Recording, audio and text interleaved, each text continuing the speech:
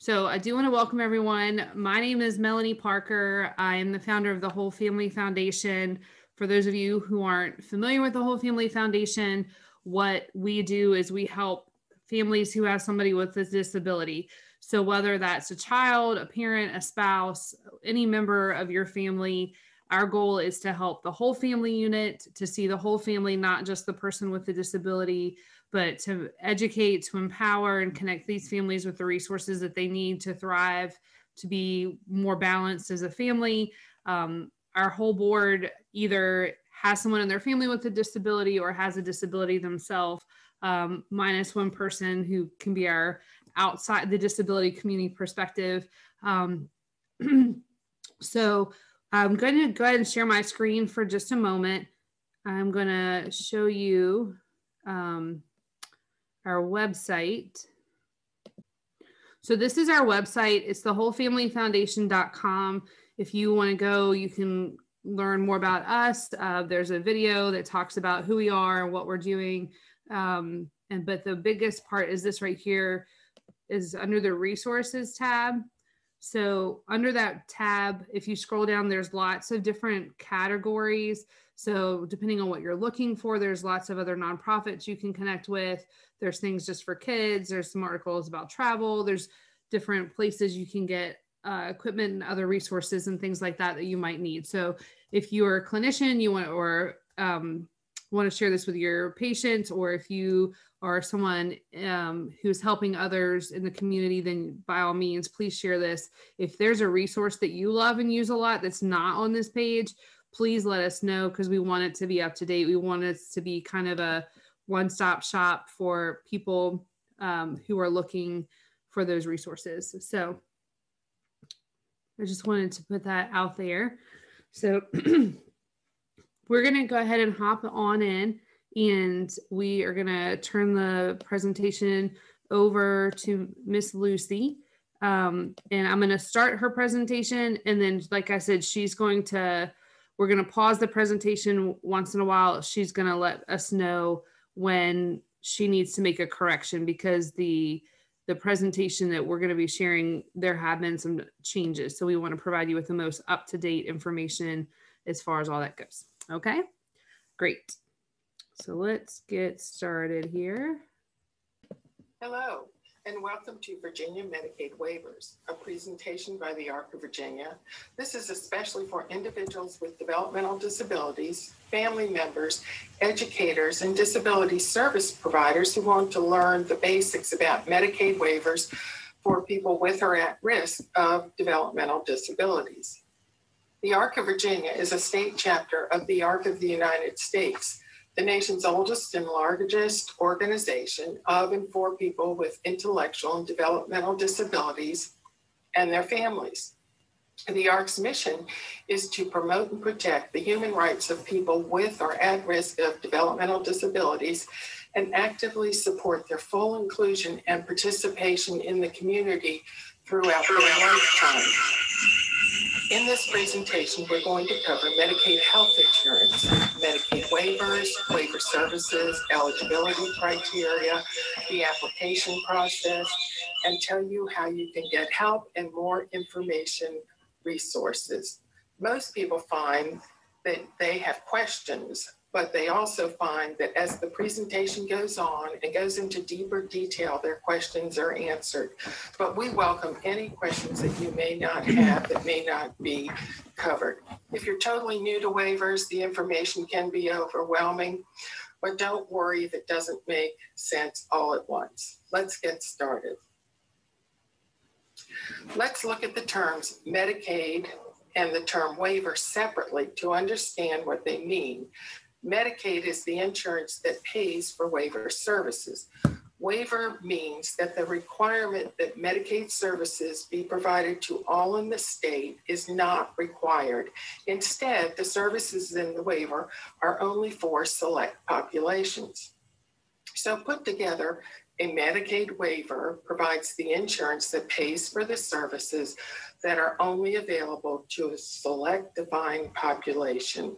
When a person has a Medicaid waiver, they have the health insurance, that people with Medicaid have, and they have access to additional waiver services that only people with Medicaid waivers may use.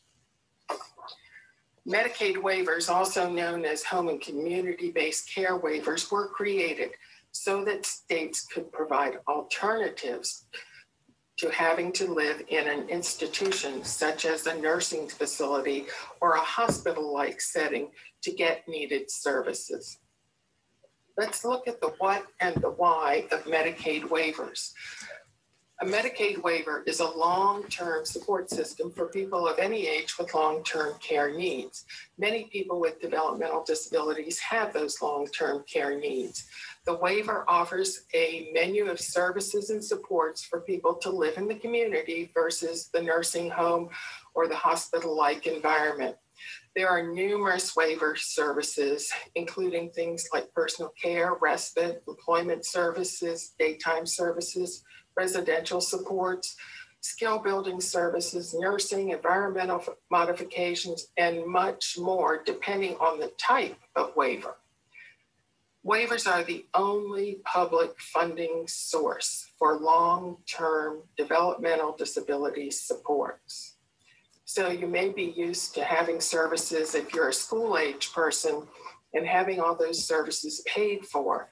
But once you leave the public school system, there is no entitlement service, and waivers are the only long-term funding source. Medicaid is overseen by the state and federal government.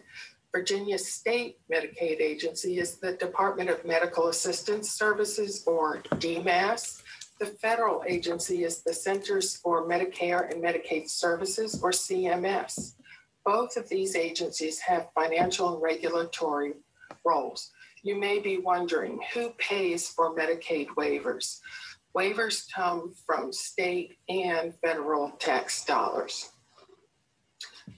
When a state decides to have a Medicaid program, and it does so happen that every state in the U.S. does, the federal government mandates that certain services be provided, and they are all listed here on the slide. EPSDT is a set of services that are only available to children starting at birth up until the 21st birthday. The other mandated services include family planning, health clinics, home health services, hospital services, lab and x-ray services, Medicare premiums, nurse, midwife services, nurse practitioner, nursing facilities, physician services, and transportation. States may choose to provide optional services, and Virginia has chosen to provide these optional services: case management, home and community-based waivers, hospice, intermediate care facilities for people with developmental disabilities, mental health, psychology, optometry, physical, occupational, and speech therapies, podiatry, prescribed drugs, prosthetics, and home health.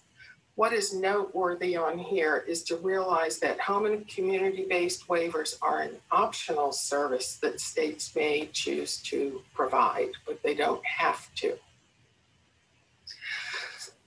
For adults with Medicaid waivers, some people may have to pay for some DD or CCC plus Medicaid waivers if they have income over $1,292 per month.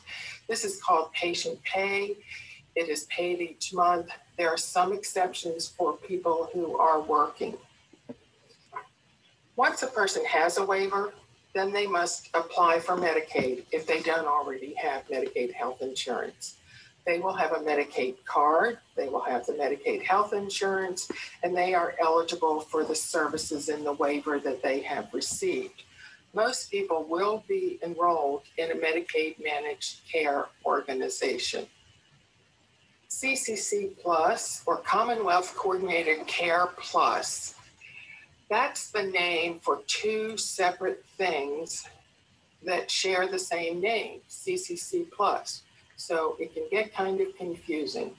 Those two different things are the CCC Plus Managed Health Care and CCC Plus Waiver Services, but they are two different things. HIP, The health insurance premium payment program, this is a Medicaid program. So for Medicaid members who also have employer-based health insurance, the employee may be eligible for the health insurance premium payment program.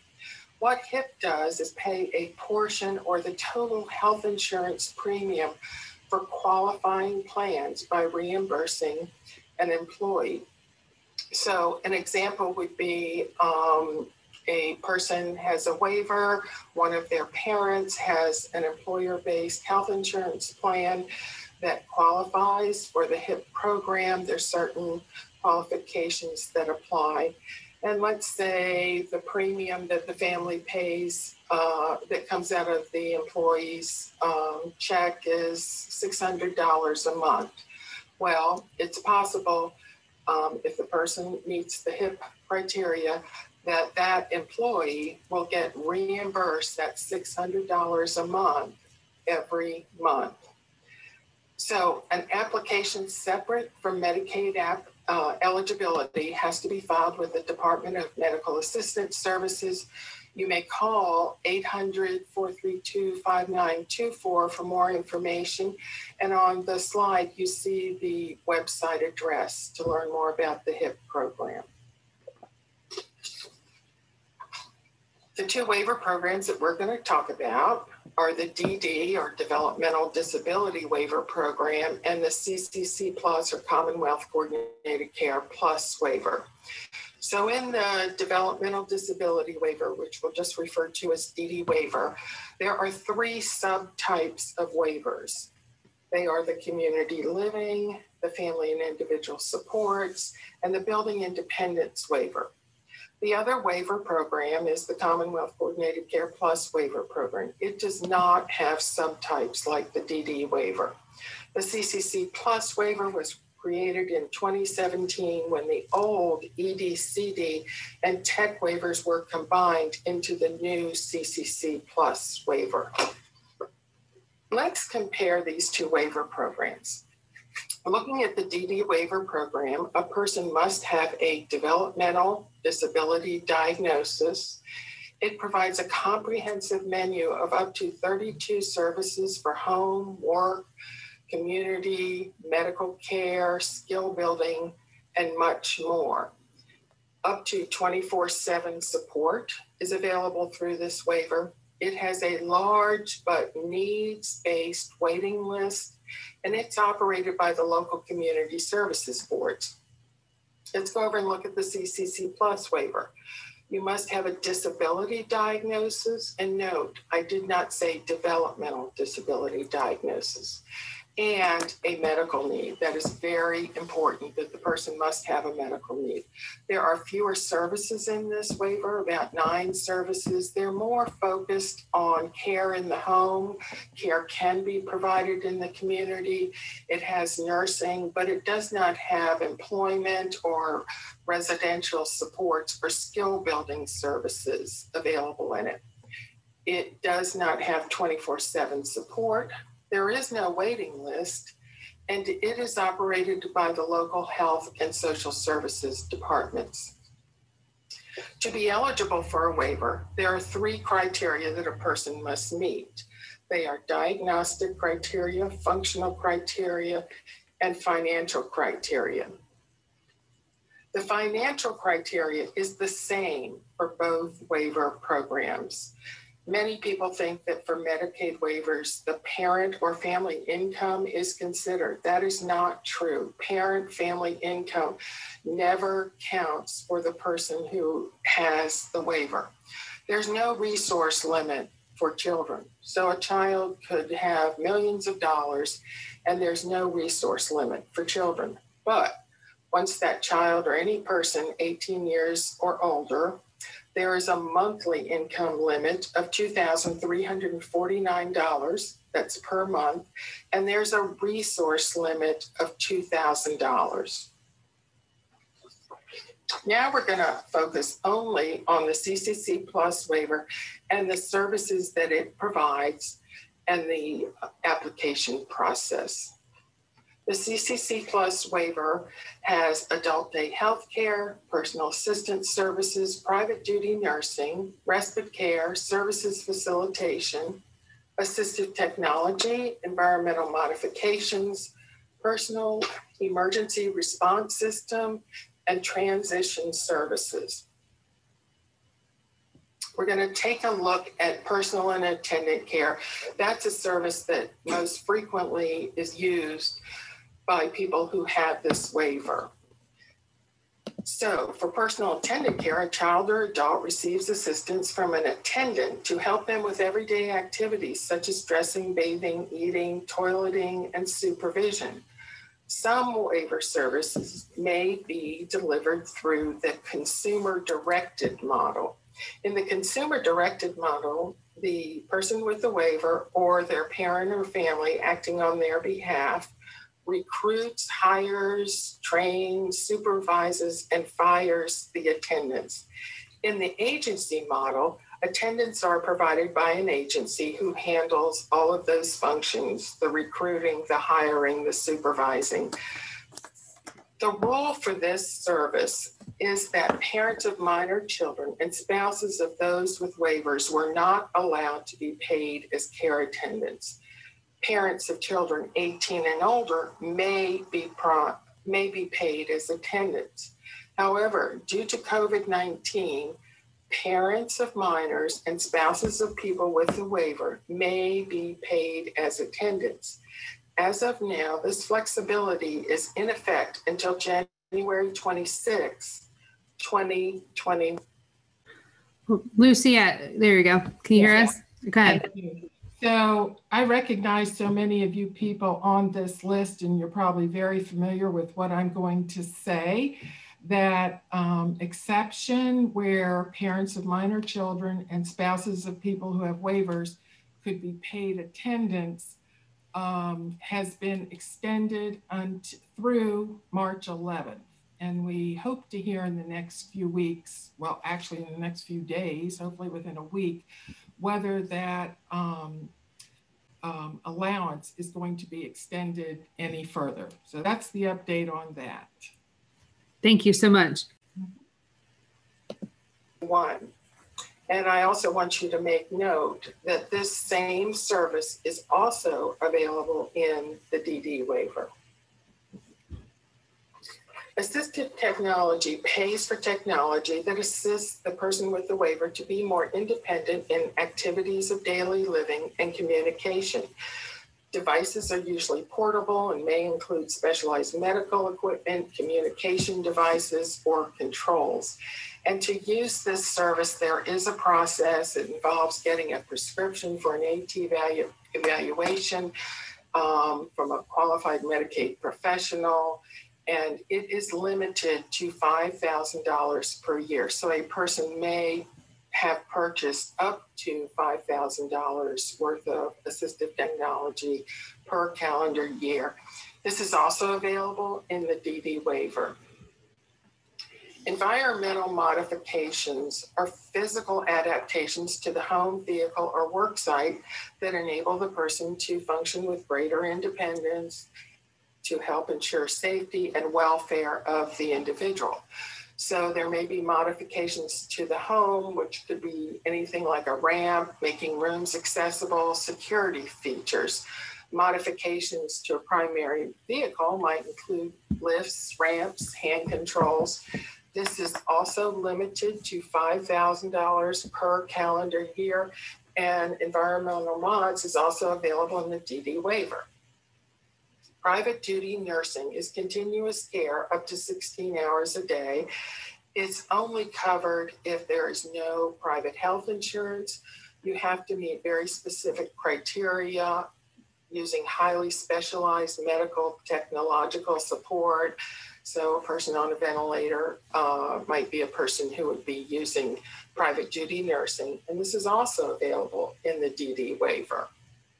Respite gives the caregiver, the parent, a break from providing care. It also gives the person with the waiver a break from their caregiver. And this may be provided in any environment. It could be in the person's home, the person could go to someone else's home or go to some other environment.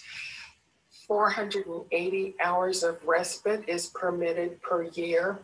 This is a consumer-directed and an agency-directed service. It's also available in the DD waiver. Adult day health care. That usually takes place in a group setting where some people gather together.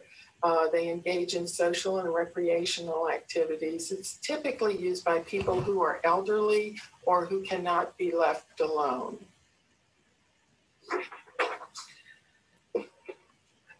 Transitional services are for people who are transitioning from a nursing facility to a community home. It provides up to $5,000 for expenses of making that transition to move into their new home.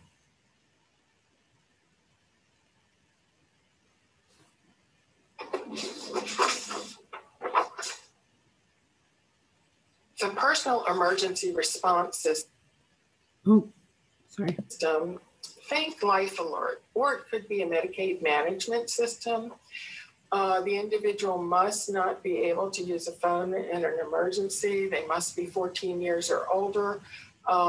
They are left alone for a portion of the day, and they must have the cognitive ability to use the device. So that's personal emergency response, often called PERS.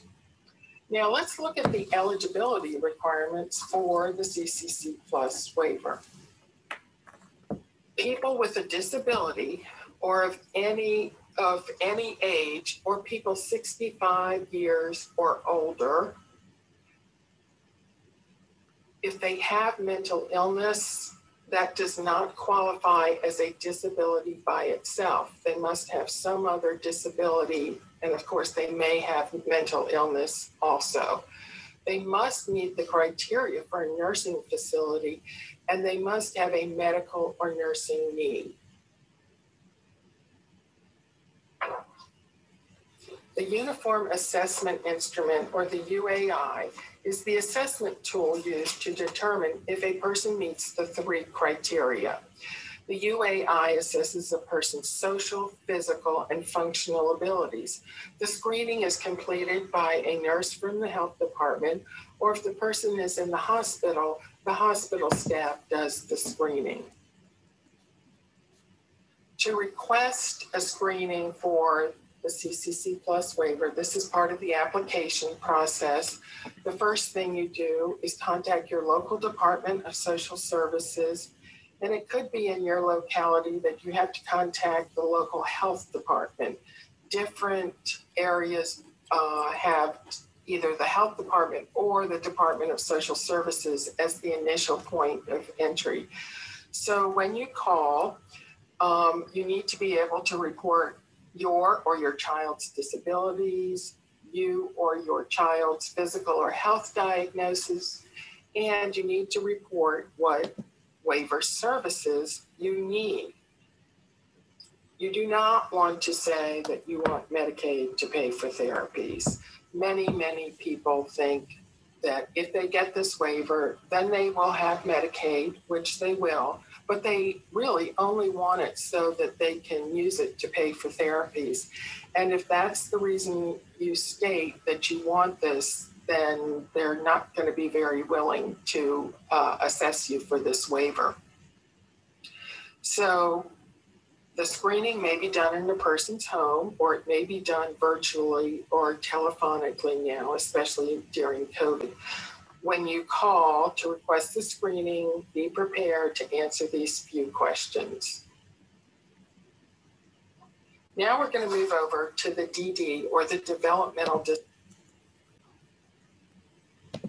Okay, looks like Lucy has another update. Yeah. This is not so much an update, it's the way it's always been, but I want to make sure this point gets across. In the CCC Plus waiver, you heard that you have to have a diagnosis, you have to have a disability, you also have to meet the criteria for a nursing home. And for many people, and especially people with young children, they're like, well, my child is never going into a nursing home.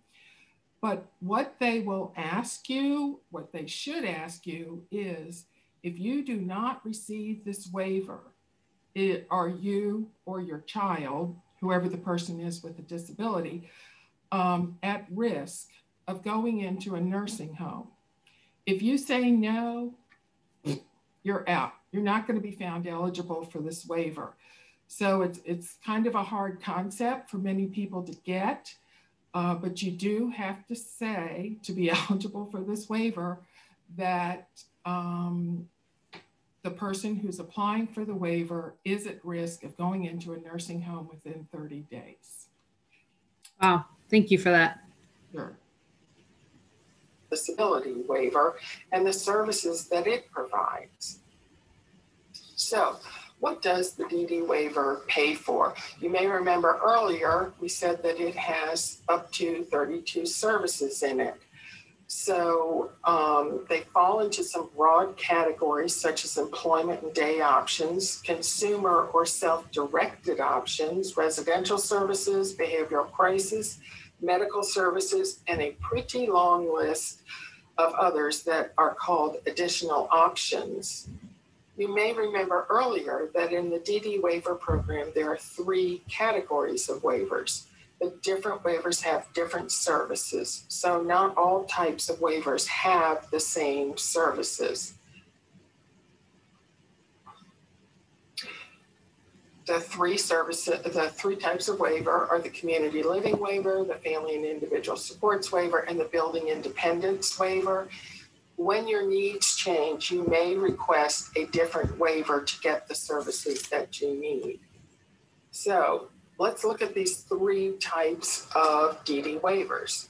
The building independence waiver is only for adults who are 18 years or older. Usually the person with the waiver owns or leases their own home or apartment. They're not living with their parents or their family. And it is intended for people who have minimal support needs and need fewer services. The family and individual support waiver is for someone of any age, child or adult. The person may live in their own home or apartment, or with friends, or with family. And this waiver has more extensive supports, including medical and behavioral. And you can live, if you're an adult, with 24/7 support with this waiver. And actually, anyone of any age could have 24/7 support with this waiver. And the third waiver is the community living waiver. That's for people of any age. The person may live in their own home or apartment, or with friends, or with family. This includes extensive supports also, including medical and behavioral and 24/7 support. It is the only waiver with the segregated group home and sponsored residential services. So the main difference in DD waivers really comes in with residential services. You will see on the left on the chart, there are 6 residential support services there. Independent living services is only for people who have the building independence waiver and need fewer hours of training or support to live in their own place. It is not in the family and individual supports waiver or community living. Shared living is where a person lives with another support and receives some supports from the other person, and it's available in all 3 waivers, and this is for adults. Let's jump down to sponsored residential. In sponsored residential, 2 people may live with a waiver, may live with a family in the family's home, which is a licensed home. The group home service is only available to people with a community living waiver, like sponsored residential. So there you get a good picture of how different services are available in different waivers.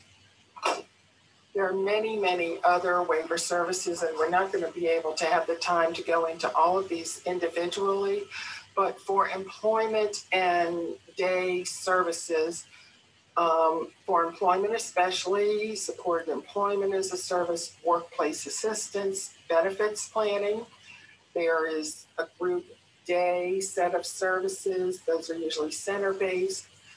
Community engagement and community coaching are also available so that people are involved in their local community. Companion services, electronic home-based services, think smart home. There's community and employment transportation. There's community guide, peer mentor supports. This waiver has skilled and private duty nursing, and there are behavioral supports. But don't forget, in both the DD and CCC Plus waivers, there are those services that are in both waivers: personal care, respite, the PERS, assistive technology, and environmental modifications. So let's move on to who can be eligible for the DD waiver.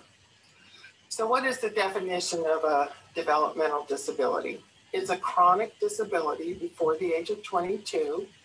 It's caused by a condition other than mental illness. And again, like the other waiver, a person may have mental illness, but they must have some other condition that's classified as a developmental disability.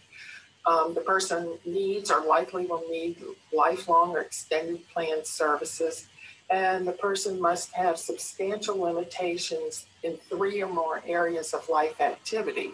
And the life activities are self-care, communication, learning, mobility, self-direction, capacity for independent living, and economic self-sufficiency. Here are just some examples of conditions that may be a developmental disability, meaning they occurred before the age of 22.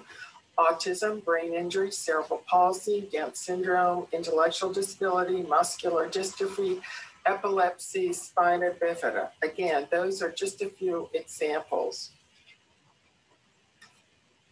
So in the DD waiver, functional criteria is assessed, and a person's functional needs are assessed by determining the level of help or assistance needed, whether it's from another person or from a mechanical or technology system, compared to a person without a disability of a similar age.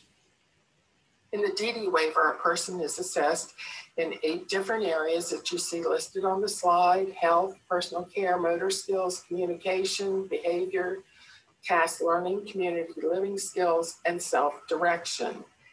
For the DD waiver to be eligible, then the person must also be at risk of placement in an intermediate care facility for people with intellectual or developmental disabilities. The VIDES, the Virginia Individual Developmental Disability Eligibility Survey, is the assessment tool that's used to determine if the person meets the functional criteria for the DD waiver. And so it assesses the person's functional dependencies in the 8 areas that we looked at on the previous slide. A representative from the local community services board does the VIDES assessment with the person who is seeking the waiver and any others they wish to be present and give information. For children, parents are always included, and for adults, often family members are included and help provide information relevant to what's asked on the VIDES.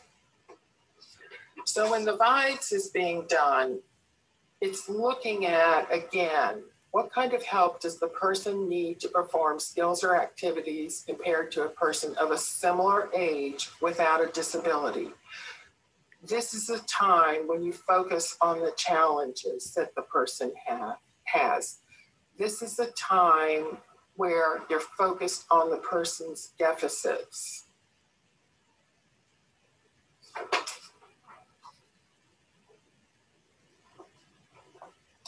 One thing that people often aren't aware of when they are having the VIDES assessment done is that we're to look at the individual's current functioning, presuming there are no help or helpers of any type available. So there are no parents, there's no family, no paid or unpaid service or technology is in place. So think about somebody getting dressed. There are many, many steps to getting dressed. First of all, you have to know what the weather is and what would be weather appropriate clothing. You have to be able to get your clothes out of the drawer or out of the closet. Can the person put their clothes on? Does someone need to tell them how to put their clothes on, or do they need to physically help them put their clothes on? So think about the person as if no parents, no family, nobody else is around, and how they would perform. The ARC of Virginia encourages individuals and families to learn more about the waiver services and the screening processes before requesting a waiver, before requesting a screening for the CC Plus and the DD waiver programs. We strongly recommend that you have your own copy of the VIDES or the UAI with you when the screening takes place.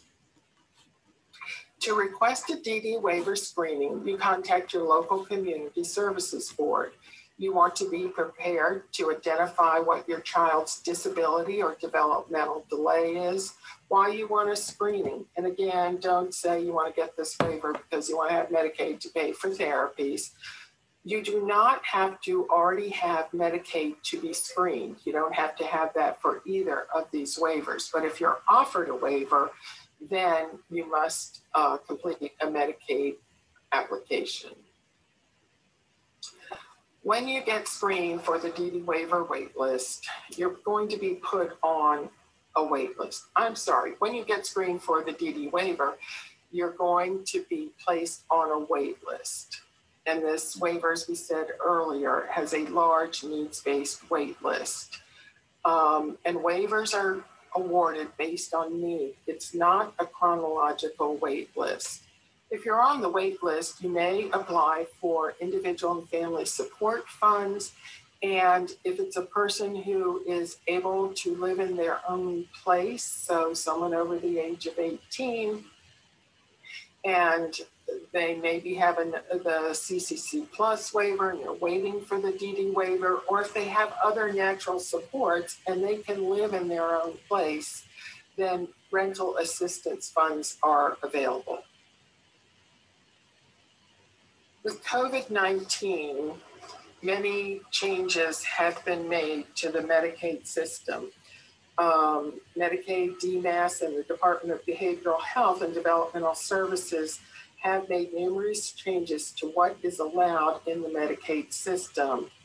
Some of these flexibilities include that parents of minor children and spouses of people using waivers may be paid personal care attendants. And as we said earlier, that's until January 26, 2021. Face-to-face requirements for screenings, assessments, visits, planning meetings are not required and may be done virtually or somehow electronically. There are other flexibilities that have been made due to the coronavirus. And the ARC of Virginia has a website. It's our coronavirus website. And there you can keep up with the Medicaid flexibilities and changes, because changes can happen at any time. You will find updates on a question and answer form, or let's say paper, that's especially for people with developmental disabilities, and we keep this updated as changes occur. Help, maybe you need more information or you're overloaded. That's not unusual. All of the information we have covered is on the ARC of Virginia's website and on YouTube. If you need help getting started and want to learn more about the screening processes for the waivers, feel free to contact us for individual consultations to guide you through this process. You may also want to view our presentation on what to do while you wait to learn more about the screening processes and what to expect. So our website is available to you. You may call us at 804-649-8481. Email is info@thearcofva.org. And we also have our YouTube channel. So please stay in touch with us, and thank you for coming to this presentation. We would love to have your feedback, And there you see again our website, email, telephone number, and we're also on Facebook and Twitter where you can stay in touch with us and keep up with what's going on. So again, thank you. Well, thank you so much. That was very helpful. Lucy, if you can, I'm going to ask you to unmute for me. There was a couple of questions in the chat, if you don't mind addressing.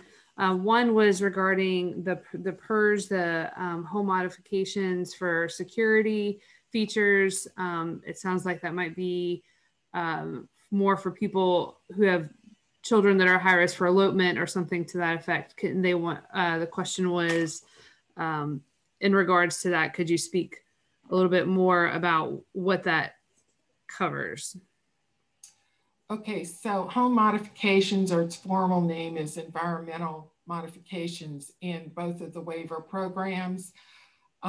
This is a service that, am I unmuted? Yeah. Yes. This is the service that is very hard for many people to access. It seems to be very hard to get approval often from DMAS on this.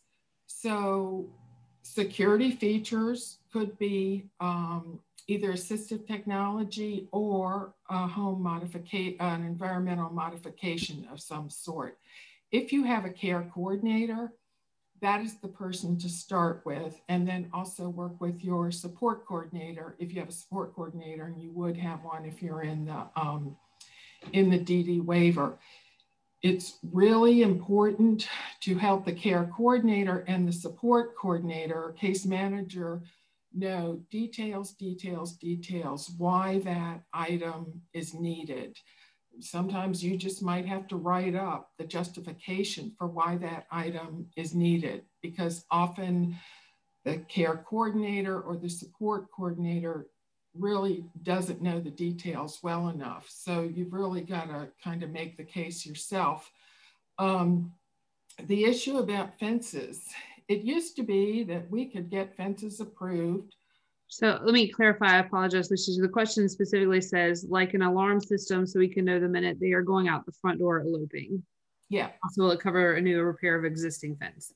Mm-hmm. So it's both fences and home alarm system. Yeah, yeah.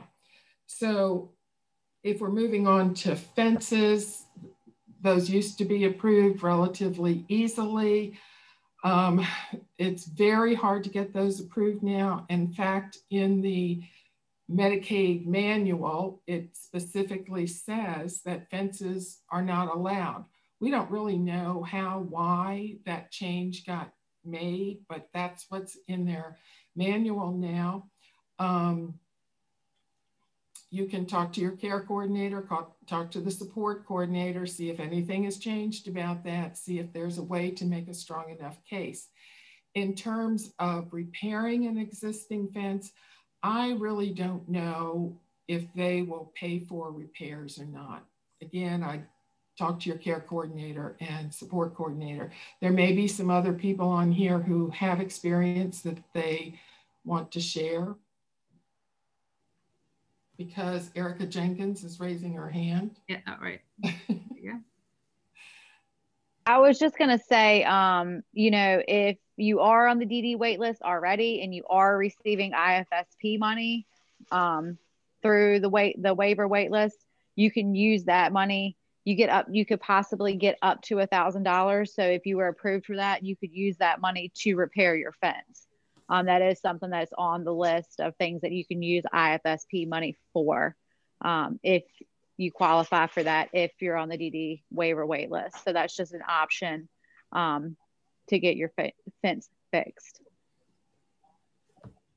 So if I may ask, just to clarify for myself. So in my Monday through Friday job here, I'm a physical therapist and I own my own practice that focuses on assisting people in through the process of acquiring equipment. And so one thing that I'm finding in a lot of the Medicaid programs is that they are stating they will not pay for items if it's purely for the safety of the child or the member. If you say it's for their safety, then it's denied. You have to have a medical reason why they need that equipment. And so, and then it seemed to be that if it was something we couldn't get passed through their regular insurance, that they could then, with that insurance denial, they could put that towards the waiver. But it seems like there is not a blanket approval, that too is now going through an approval process. Can you speak a little bit more to what you're seeing on that side of things as far as waiver approval? Is it getting more stringent, or is it still fairly open-ended? It is extremely stringent. It's just been awful. And in fact, it is so awful that the ARC of Virginia has legislation now that's flying through the General Assembly. Thank you, whoever you want to thank. And there will be a work group, and I hope there's somebody on this presentation who would like to bring her expertise to the work group, which will identify the barriers and the problems to hopefully come up with recommendations so that AT, assistive technology, virtual supports, and environmental modifications will be more readily accessible. I heard the most absurd story from someone who, this is a very physically disabled person, everything, she has to be assisted with everything. She's non-speaking. She's a very young adult. She lives with her family. They have an accessible van, which is very much needed for her. And they were out on a road trip, kind of in a rural area, and their battery went dead. They didn't know at the time what was causing the car not to go anymore, but turned out it was the battery went dead.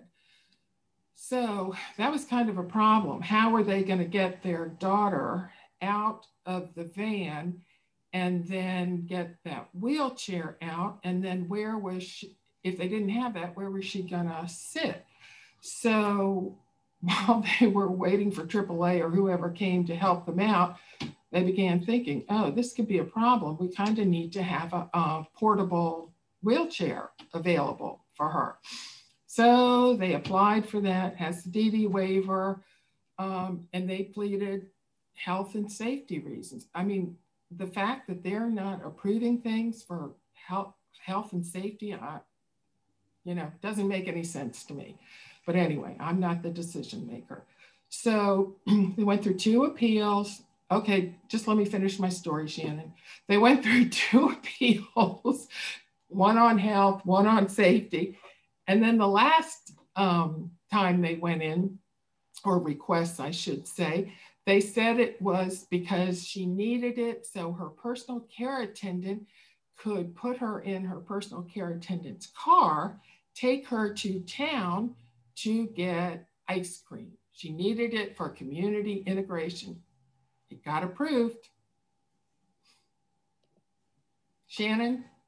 And that's what I was going to say. Some of that is adding the word access, which is kind of what you just said. So sometimes you can't say it's going to be a safety component, but instead, we may need this to be able to access this area. We can't access the backyard because it doesn't have an enclosure. So it's a lot of playing with wording. And the big issue is with these 6 MCOs, they're not all following Medicaid's guidelines. Exactly. So on the families that are trying to use, I'm always saying, if you have the MCO, push to your caseworker, but a lot of times these caseworkers don't know the system. So then try and push back to a therapist or a therapist who may know the systems more, but kind of access right now is a key word. So it's not, being able to say it's just a safety component, but like you're saying, Lucy, on there, we need to access it. So now they can access the community. We need to be able to access the backyard. We can't access it right now because of this, this, and this. So, it's so unfair. It doesn't make sense, but there's a lot of times if you play with the wording enough, you can get these things pushed through. Lucy, thank you for that. And Shannon is a physical therapist as well. And I know that she and I are part-time physical therapists and part-time creative writing specialists to get things approved. But yes, I've also found the word access to be very helpful. Some of the insurances, especially when secondary to Medicare, are only approving Medicare related bathroom equipment. So the basic shower chair that you would get after a surgery is what they're only approving for a child with spastic quadriplegic cerebral palsy, which is appalling. But the word access is what I was able to use, that they could not access the child's body to bathe them. And that was why they had to approve something else. So yes, definitely the wording. We need to stick together on that. And some of that too is even on the bath chairs is looking at, you can line item those as miscellaneous codes. So on the families that you're getting denials on, we've had some issues like, you know, Melanie, you're saying they'll only pay for the $275 chair where the child needs full support.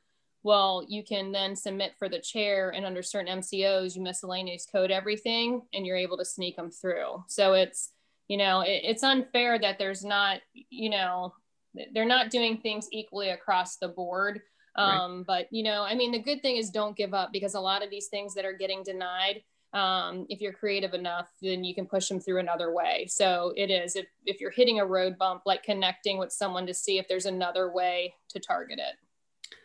There is a question. Thank you, Shannon. There is a question from Sarah. Is there a cheat sheet for these types of tips of what to say and what not to say to get things approved or to get on the DD waiver in general? I'm going to take the first part of that and then I'm going to pitch it to you, Lucy. So let me also just put out here, we are going to do another program in 2 weeks that will have same time, and we'll post the same sort of Eventbrite thing on our social media, that will be reviewing these waivers, but it will be with CCC Plus case managers, care coordinators, and service facilitators, so that, you know, sometimes it's confusing who does what, and not, sometimes they don't even know what they do. So it would be good for all of us to know what they should be doing so we can help to advocate and facilitate the process. So that's going to be in 2 weeks.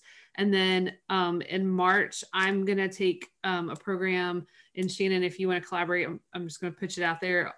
We can talk later, but a program on what equipment is out there, because I'm finding there are a lot of families that don't know that you could get an alternative positioning device, or what bathroom equipment is there, or safety beds and that kind of thing.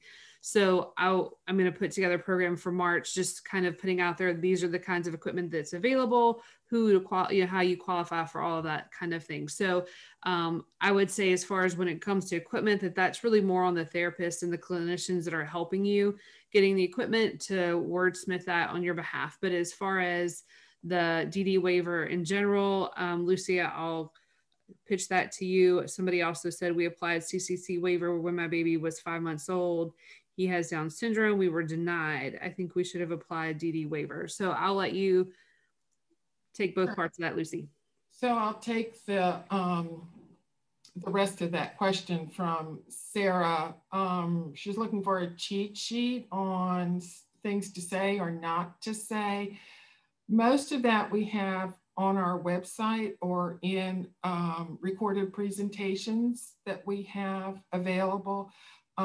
We also do individual consultations. I can spend all day long talking to people, guiding them through the vibes, the UAI, whatever, of what to say. So we are available to help people do that. So for this family that said they applied for the CCC waiver when the baby was 5 months old. So what happens then is that they are again comparing that baby to a so-called typical 5-month-old. There is not a lot of difference unless there's some huge medical things going on, where a 5-month-old with Down syndrome or whatever is going to be very different from a so-called typical 5-month-old. You're having to do all the bathing, the diapering, the feeding, the changing. So your baby didn't get approved for the CCC Plus when they were 5 months old, but maybe when your baby is older, the gap will be greater, but they also have to have that medical, definite medical need. Just so everyone knows, you can apply, request screenings for the CCC Plus waiver and the DD waiver at the same time. You could be receiving the CCC Plus waiver and be on the waiting list for the DD waiver. when you get a DD waiver, then you are going to gladly give up the CCC Plus waiver and accept the DD waiver. So I hope that kind of explains what may have happened with your 5-month-old.